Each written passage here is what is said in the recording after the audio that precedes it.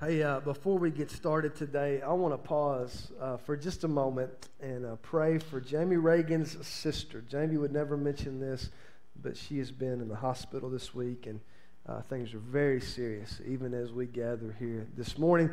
And you know how it is. Sometimes you come in and you got a job to do, but your mind and your heart are a million miles away.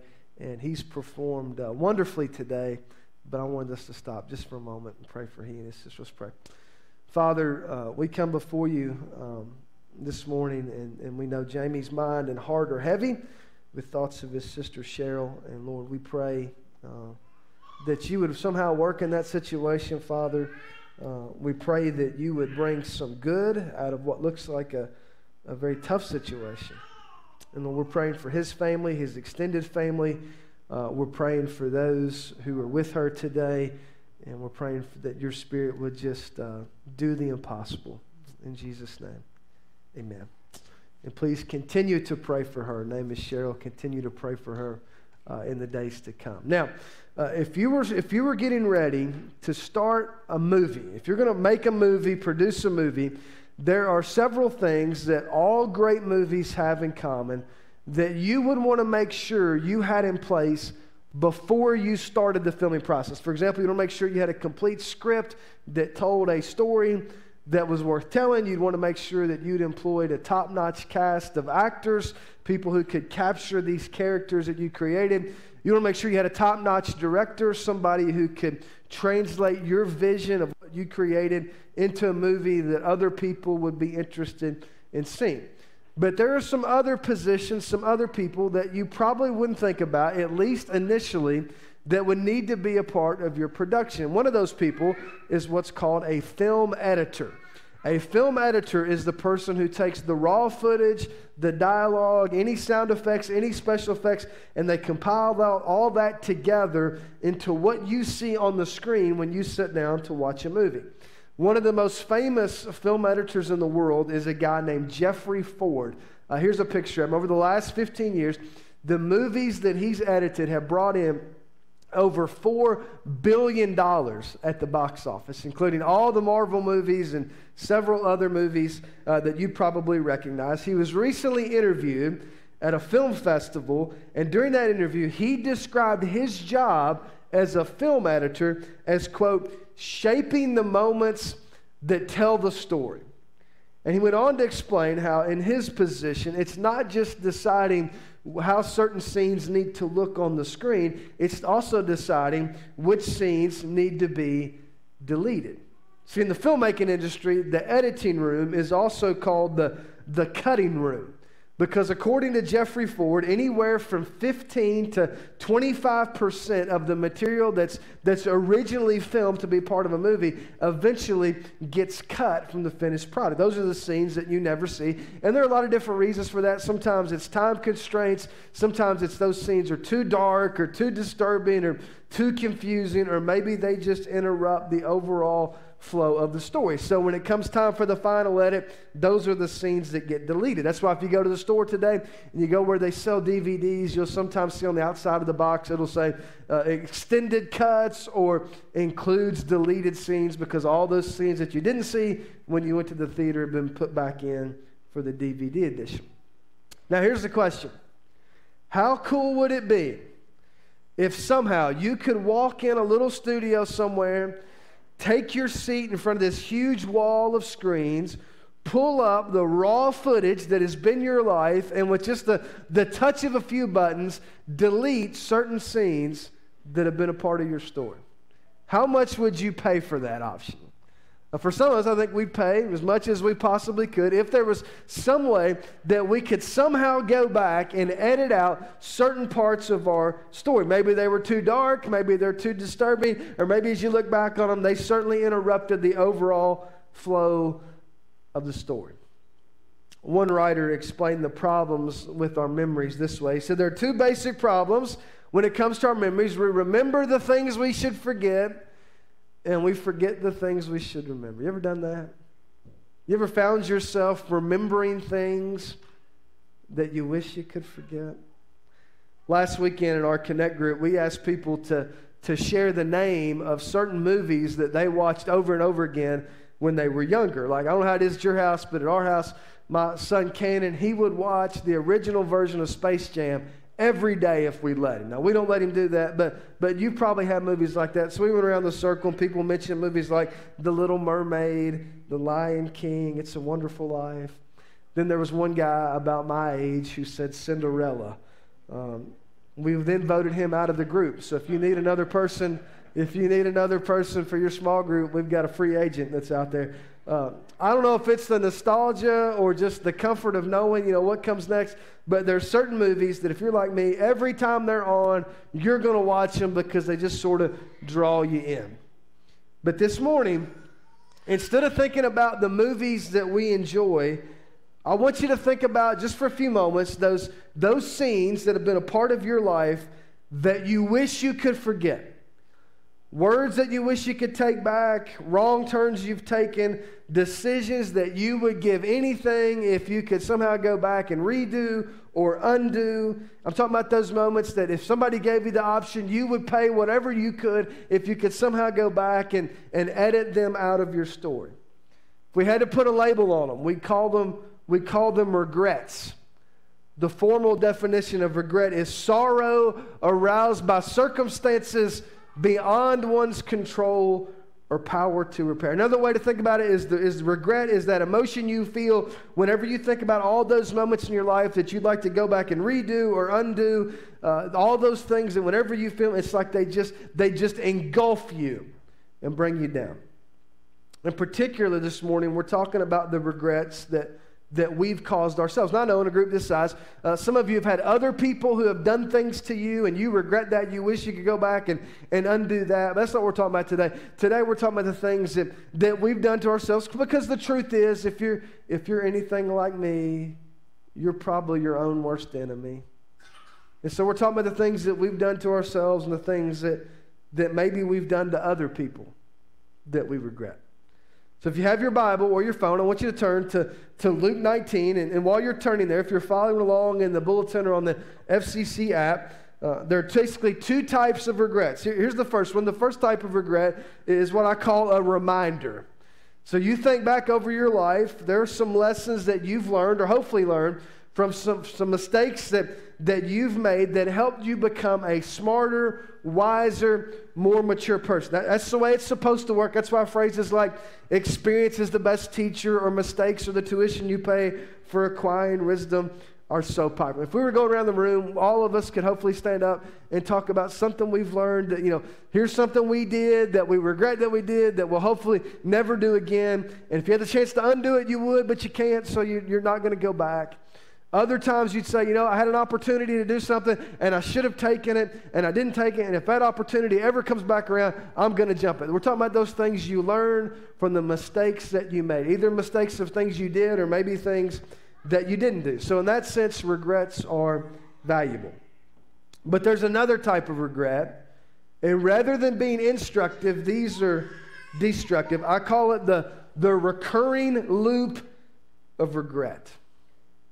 Now, if you're a person who watches a lot of movies, you know in certain movies there are certain scenes that once you see them, you never forget them. You may not remember every detail of the movie. You may not remember every plot twist, but you saw certain scenes and you can't get them out of your mind. So if you've seen the 1939 classic, The Wizard of Oz, everybody remembers when Dorothy looks over at Toto and says, I don't think we're in Kansas anymore. If you saw the Titanic, everybody remembers Leonardo DiCaprio standing up there, I'm the king of the world and all that stuff. If you've seen Saving Private Ryan, you remember when they stormed the beaches of Omaha, and you'll find yourself, days later, months later, long after you've watched the movie, and you remember those scenes.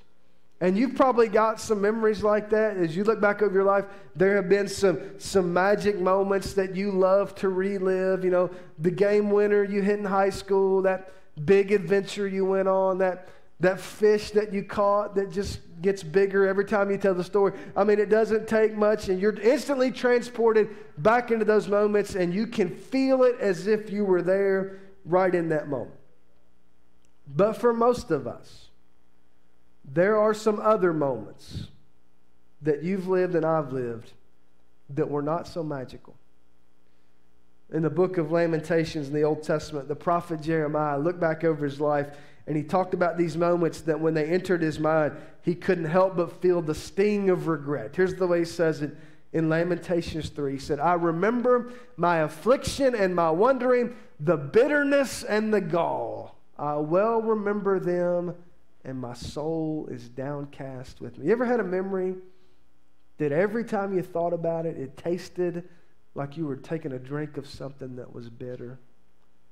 You ever had a moment you're out doing something, you know how it works, you're doing something totally unrelated, and this memory enters your mind, and all of a sudden it's like it just engulfs you, and for the rest of the day, you're wrestling against this feeling that you wish you would give anything if you could forget it. And the problem is that some of us get trapped in those scenes, and no matter how hard we try, we can't seem to find a way out. So every time we lay down to go to sleep, it's like we're right back in that moment. We're reliving every feeling, we're replaying every conversation, and we feel that emotion as if it were the very first time. And some of you know what that's like, because for a long time now, that's what you've been experiencing.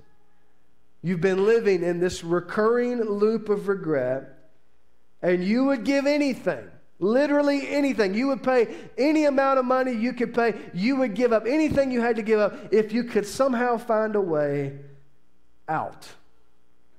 Now here's the question. If you can't delete those scenes, and if you can't go back and, edit them out of the story, what can you do? Well, you can do what we've been talking about for the last several weeks, and you can allow God to rewrite those scenes. See, one of the things that a film editor does, in addition to deciding which scenes should be included and which scenes should be deleted, they also work with the director to decide which scenes need to be rewritten so that the story can be as compelling as possible.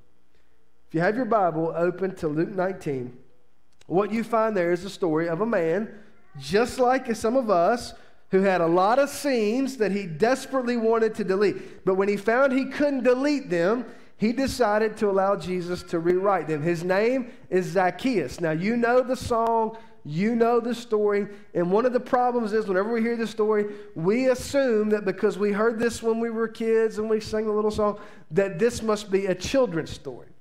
But it is not a children's story. The truth is that it's a story about a man who had a lot of deep regrets.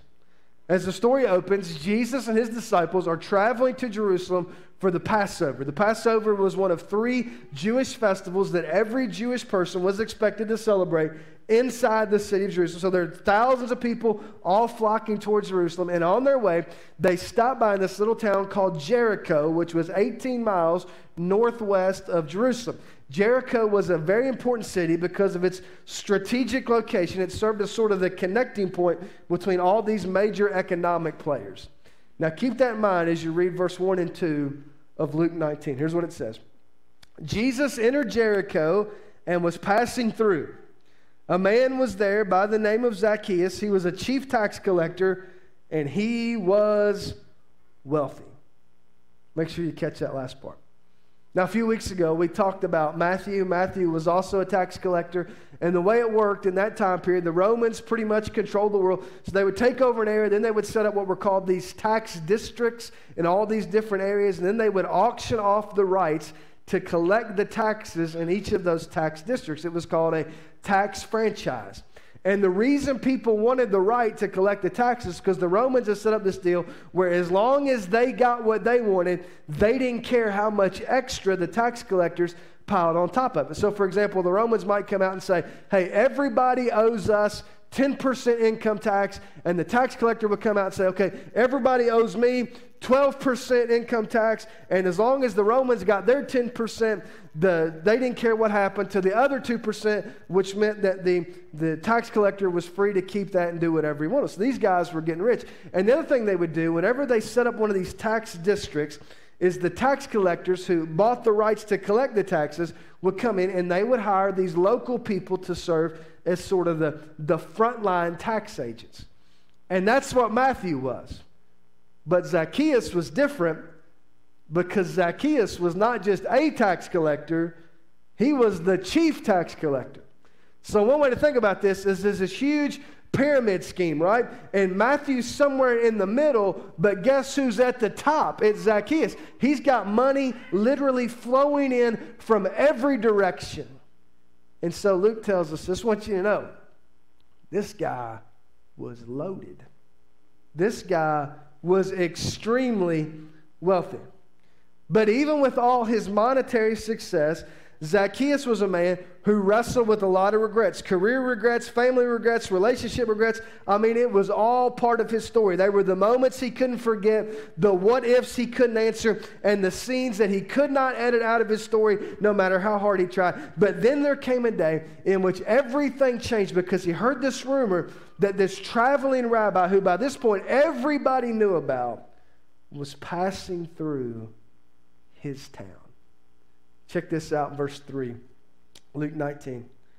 He wanted to see who Jesus was, but because he was short, he could not see over the crowd. So he ran ahead and climbed a sycamore fig tree to see him, since Jesus was coming that way. Now, that culture, first century, there were two things that no adult person, especially somebody as wealthy and as powerful as Zacchaeus, would ever do. And in this story, Zacchaeus does both of them. It says that he runs ahead of the crowd and he climbs up on a tree. Now, you say, why would he climb a tree? And Luke kind of includes this line. He says, well, you know, Zacchaeus was short, which I kind of think is unnecessary to put that in the story, but that's just me. I mean, you may have a different feeling. But I don't think the reason he climbed the tree is because he was short. I think it's because he was desperate. The only thing that would cause somebody like Zacchaeus to run ahead of a crowd and to climb up in a tree was not because he was short, it's because he had this quiet desperation that comes when you find yourself living in the recurring loop of regret. Zacchaeus came to a point in his life where he was willing to do whatever it took just to have the opportunity to rewrite his story. Now, as you look at the passage, there are three parts to rewriting the story of your regrets that you see demonstrated here. Here's the first one. If you want to rewrite the story of your regrets, you first have to remember your regrets. Now, for some of you, you hear that and you think, that's nuts because I've spent my life trying to forget my regrets. But what we're talking about here is not what some of us do. We're not talking about dwelling on your regrets. We're not talking about, reliving your regrets every night. We're not talking about performing some never-ending analysis of your regrets. What we're talking about here is going back, facing up to what you've done, trying to talk about what you've done and learning the lesson or maybe lessons that you can learn from it, and then finding an emotionally healthy way to move forward. If you're not sure how to do that, you can start by answering what are called the 5 W's and an H that journalists sometimes use. We're going to put it on the screen. You start and you ask the question, what happened? That's the easy one because you already know that. And you just go down the list. When did it happen? How did it happen? Who was involved? Where did it happen? And why did it happen? As you start to answer those questions, you'll start to uncover some things that were previously covered, lessons that you should have learned that maybe you haven't learned, and you can begin to move forward. Later today, in our Connect groups, you're going to hear sort of the rest of the story from Kenny and Bethany Albertson, how they walk through both the struggle of addiction and the loss of a baby, and how through all of that, God continued to sustain them, continues to draw them closer to Him and closer to each other. And whatever you're doing, I know there's schedule conflicts and all this. Hey, whatever you're doing, whenever your group is meeting today, don't miss this one. If you've missed the others, don't miss this one, because this is a clip that perfectly talks about, perfectly captures how God takes us at our worst and rewrites our stories into something beautiful if we allow Him to do that. But what I hope you heard on the clip just before I started today is that none of that can happen until you get honest about where you are. I mean, you can't move forward until you look in the mirror and you face your situation about how messed up you've become. That's the prerequisite. And I think that's where Zacchaeus was as he climbed up in the tree that day. He'd reached a point in his journey in which he knew if his life was ever going to change, if it was ever going to look any different than it did at that moment, and if he was ever going to break out and change direction, it had to change that day. Now check out verse 5 in Luke 19. When Jesus reached the spot, he looked up and said to him, Zacchaeus, Come down immediately. I must stay at your house today. So he came down at once and welcomed him gladly. All the people saw this and began to mutter, he is gone to be the guest of a sinner. But Zacchaeus stood up and said to the Lord, look, Lord, here and now I give half my possessions to the poor, and if I have cheated anybody out of anything, I will pay back 4 times the amount. And Jesus said to him, today salvation has come to this house, because this man too is a son of Abraham. One of the things I love about this story, here's Zacchaeus, and Zacchaeus thinks that he's looking for Jesus. But what he discovered is that Jesus was looking for him.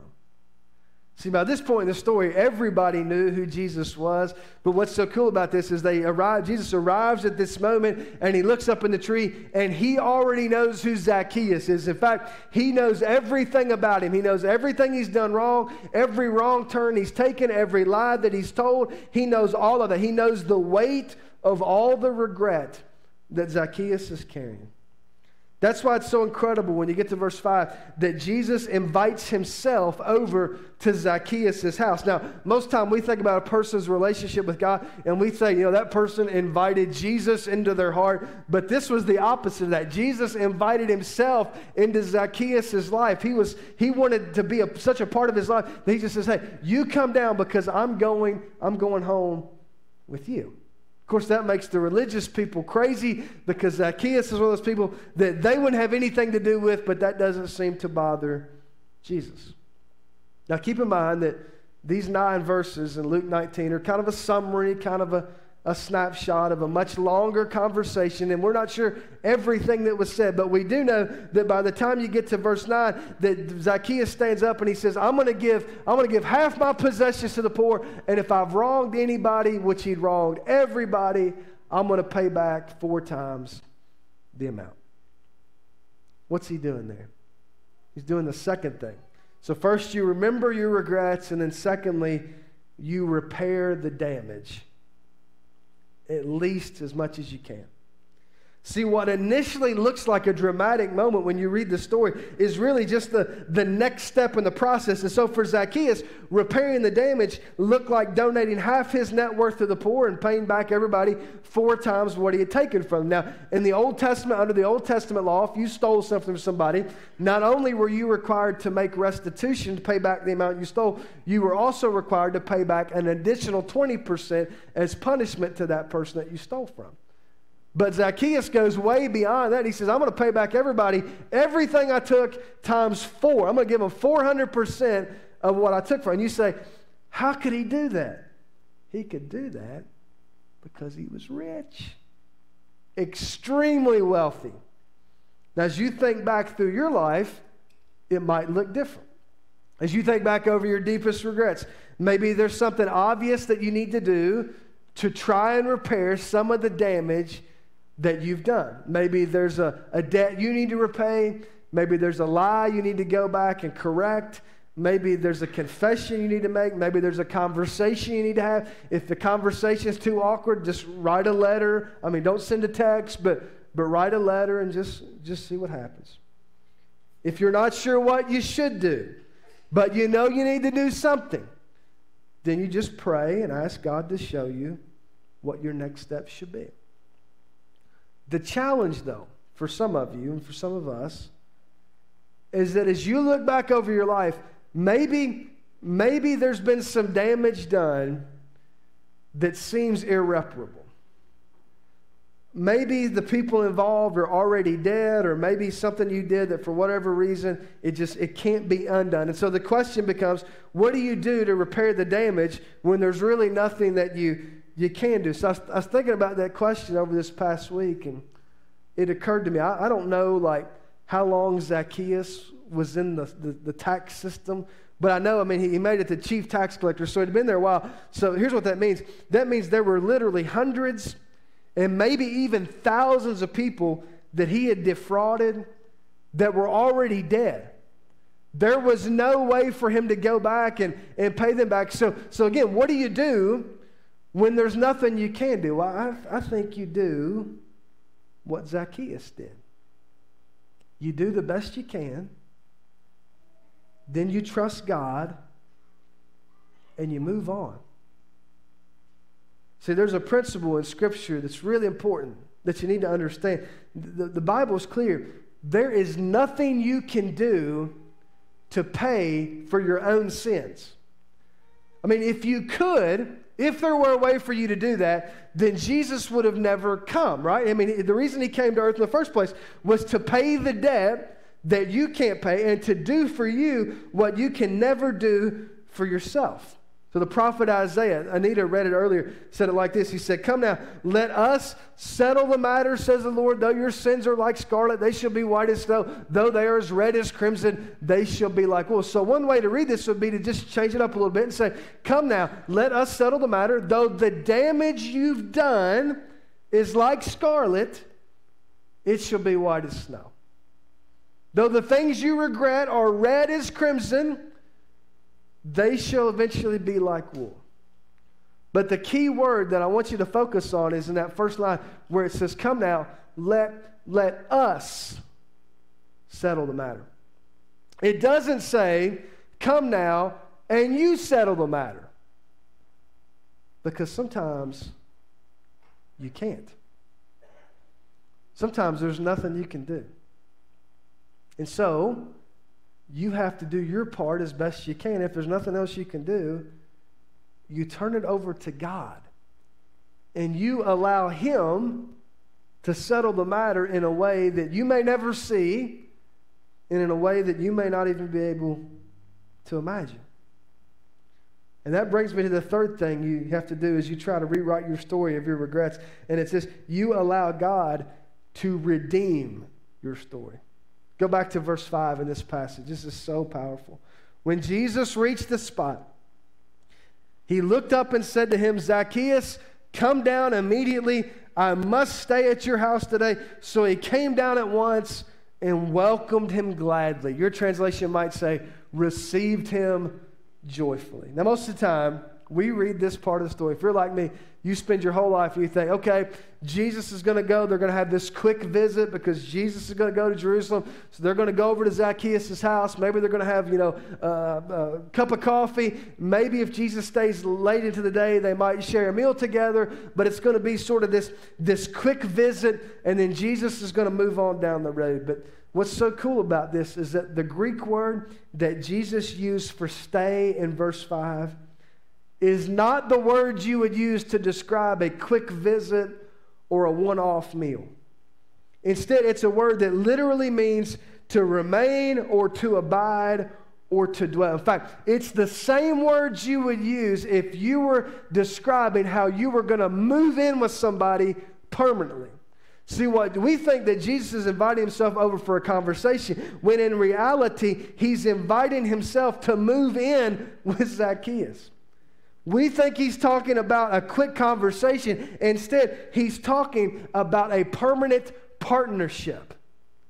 And what's so cool about this, if you pay close attention to the narrative, then you'll notice that it's only after Zacchaeus welcomes Jesus into his home and into his life that he starts to change. Most of the time, we get it backwards. We think, I'm going to change, and then I'm going to invite Jesus to be a part of my story. I'm going to invite Jesus into my home and into my heart and allow him to be a part of my life. But that's not the way it works. Instead, you invite him in first, and he starts to change you. That's a picture of redemption.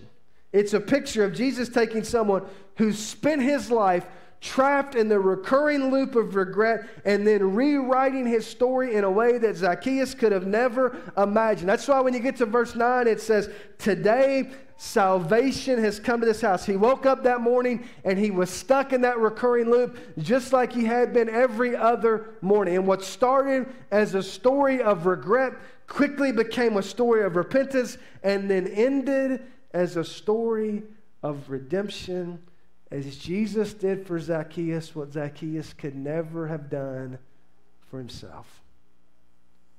And it's interesting that even though everybody knows the story, after verse 9, Zacchaeus is never mentioned again in the Bible.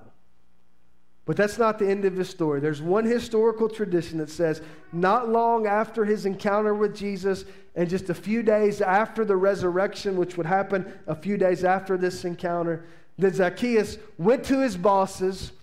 He resigned his position as the chief tax collector. He walked away from his old life. He somehow got connected with the Apostle Peter. He stayed close to Peter. And a few years later, little Zacchaeus, the corrupt con man from Jericho, became the leader or the bishop of the church in Caesarea. I mean, if you were going to create a storyboard of Zacchaeus' life, it would be incredible from where he started to where he wound up. But that's what God does.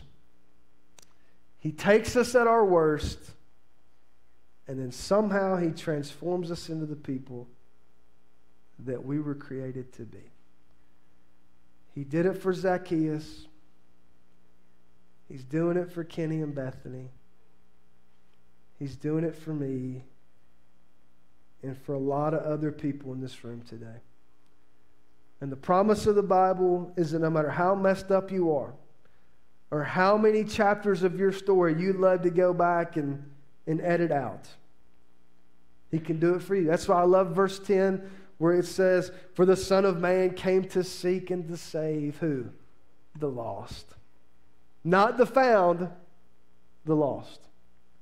Who did Jesus come for? He came for people, imperfect people with messed up stories. He came for people who have a lot of scenes in their past that they'd rather not relive and would give anything if they could somehow go back and edit it out. The only question is not, can God rewrite your story? We know that He can. And it's not, does God want to rewrite your story? We know that He does. The only question is if we'll do what Zacchaeus did and welcome Him gladly or receive Him joyfully. I want you to stand with me. As we close today, Jamie and his team are going to come, and they're going to lead us in two final songs.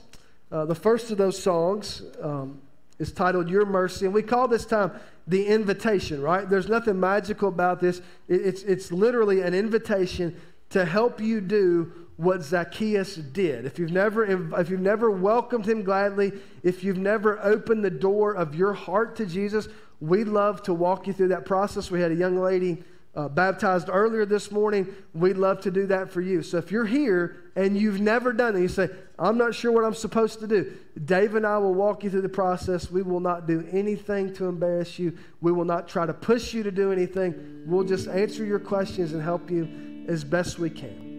Or maybe you're here and you think, "Man, I need to pray with somebody because I'm not sure. I've got all this stuff swirling around my head. I'm living on this recurring loop and I need a fresh start."